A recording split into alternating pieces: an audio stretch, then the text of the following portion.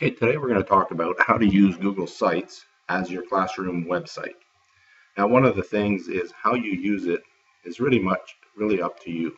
What I think people need to understand is that it's probably, if you are using Google Apps, the most flexible tool and most simple tool out there that is robust, which means it has a lot of strength in allowing you to do some advanced stuff with video, audio, integrating Google Apps, integrating your calendar, and a bunch of other features that are built in.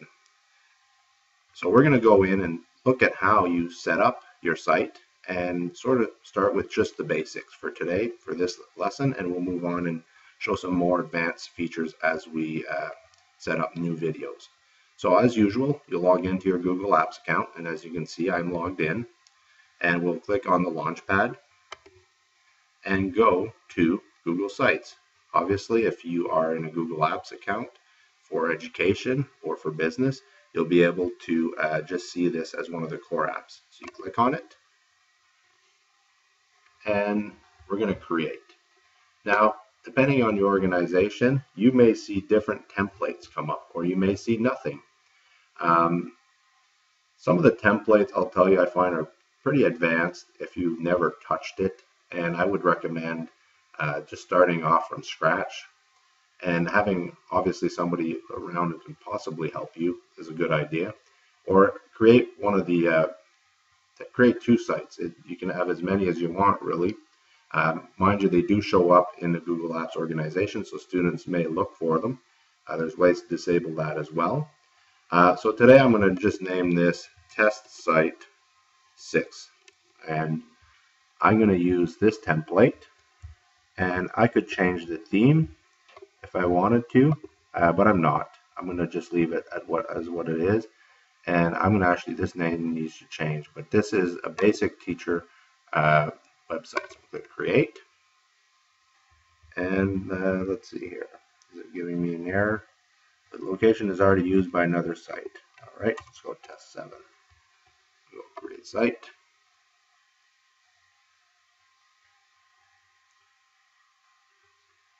And I am using a template right now. So this template is what I'm going to ask the students in my class to use to create their course website. And it's a pretty good one. We'll look at the core components and how you can do some basic editing. So these are I created one, basically a welcome message. Now most teachers teach several classes. So as you can see, I built in, well, just two, and you could add a third or a fourth underneath the main tree. So you need to understand there's an organization in a website where this is the main site and this is underneath it. So everybody that shows up your website, this is the first page they will see. Now I made this a generic welcome because probably if you have several classes, you want your students to go to, you don't want to create 3 Google sites. Now you could, but that's a lot of extra work, and I don't recommend that. And you'll see if we click on this one, it will open the other page. And I got this from one of my colleagues, and he did a great job setting up a basic website that sends you to the curriculum documents for our ministry. And you know, this basically will take you there, and you can paste it, copy and paste what you need, and bring it back into this document. And there's a calendar built in, which I strongly recommend putting a calendar on your website. All right, so I'm just going to quickly show a few things that I built into this website. One is recent announcements as well, and a calendar.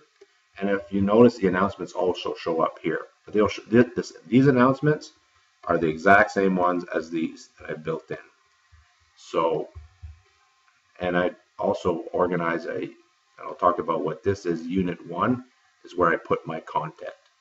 So how do I edit this page? Let's assume you get to this page and you're not happy with it. Well, there's 2 buttons at the top. One is edit this page, and this one is create a completely new page. For the purposes of this video, I'm just going to talk about editing the page. So let's click edit the page. And basically, anything you want to change, you can change. So this is the title. And I'm going to call, and this is what will show up over here in the tree. So I'm going to call this my, I don't know, let's use this course code for university, 3119 course. Okay. And in this case, this is a link for Ministry of Ontario documents. So I would click on that if I wanted to. I'm not going to do that. Now I've already embedded my calendar. Now in your case, you don't want my calendar, you want your calendar. So what you're going to do is you're going to click on it and click X. And then you need to realize, you see where my cursor is? It's there. Now it's there. Wherever my cursor is, when I insert something, that's where that stuff will show up. So I want it up here. I want a few spaces. So this uses basically what you see is what you get editing, which is fantastic for people who are non-techies. So let's go get your own calendar. And where will you do that? Insert, calendar. Any calendar you've created in your Google Apps account will be available. Click select, and you can customize the size. I encourage you not to make it too large. If you preferred the weekly view or the agenda view, this is where you would change that. And you can have the option so students can see all the tabs, and you save it. All right. Scroll down. What else? Well, you obviously don't want this content, so you would probably delete that. What I wrote here is, well, I wrote the change calendar. The one I want to talk about was this one. Click on attachments to upload your course outline. I strongly recommend that you integrate Google Drive files instead of Word files or any other document processing software, because when you edit your documents from year to year, if you've embedded them once in your Google site, all you have to do is embed the doc, and it'll automatically change itself in its Google site. Let me give you an example here. I'm going to insert my course outline. So I'm going to click Insert, Drive, Doc. Notice all the things you build in Google Docs are available here. So docs, drawings, folders, presentations, spreadsheets, video. So I want a doc, so I'm going to go get it. Now this is the only part of the that I find sometimes a little bit confusing when you're trying to find a document. There's two views, just like there is in Google Drive, the file view or the picture view if you want. And I'm going to just scroll down, and notice if you have any folders, they don't show up, which is kind of a little bit frustrating. So if you have something in a folder, you basically have to edit it, and this is the default here. How will it show up? It depends on how you have it set up, but the way I have it set up is the last thing I modified is the thing that goes to the top, which makes sense because if you change your course outline, it'll probably show up at the top. Or actually, I'm going to just pick any document here. Here you go. Boom. Okay. Now this document is there. Now I'm going to save this page. I'm done. I'm going to assume that this is how I want this. And you see I could go back and change the size of my calendar. It's a little bit too large. And I could do the same thing over here and say that's not large enough for my students. One thing I really love is whenever you insert a Google Doc, at the bottom is also the file. So students can go to this and click on it and import it into their drive.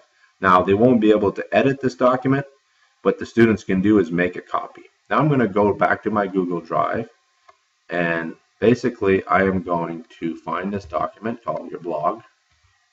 I'm in my Google Drive right now, and this is where Sites really beats any other website tool, is the ability to just edit your files and automatically, here you go, this is the document I was looking for that I already in. So if I type anything in here, all right, anything, I go to back to my website, click refresh, and there's the change immediately. That is a huge time saver for teachers when you're changing from semester to semester. And that's all for today. Thank you.